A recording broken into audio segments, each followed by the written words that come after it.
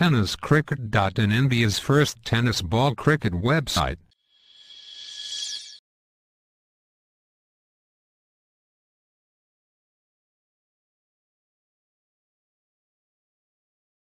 বিদেশেও হাতছানি লারা বলছে আসছি আমি, এবং তার সঙ্গে সঙ্গে একটা গগনচুম্বী over boundary super six.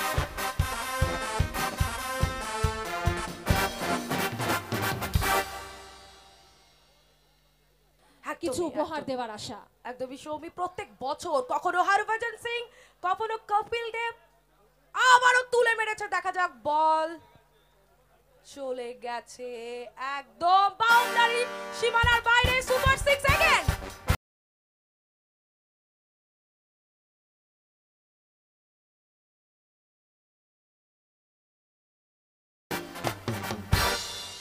Piku পাল কি অনবদ্য ব্যাটিং করছেন। 41 রানে অপরাধ।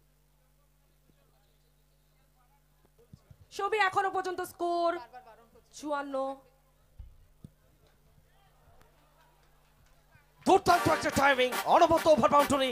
পিকু পাল 47 রানে পৌঁছে গেলেন পিকু পাল 9 বল থেকে। এবং সৌমি, তোমার স্মরণে থাকবে 11 বলে দ্রুততম অর্ধশত রান রয়েছে। সেই রেকর্ডটি কি ভাঙতে পারবেন? পরের বলে যদি বড় শটে যান তাহলে কিন্তু 10 বলে হাফ সেঞ্চুরি হবে পিকু পালের। সমরেশ, নিশ্চয়ই প্রত্যাশার তো কোনো শেষ হয় না, তাই সেই প্রত্যাশাতেই আমরা তাকিয়ে থাকবো পরের বলটির দিকে।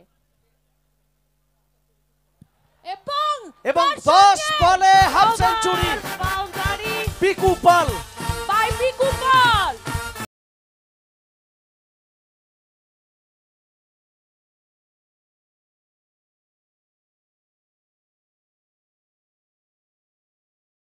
পিকু পাল 10 বল থেকে 53 রান।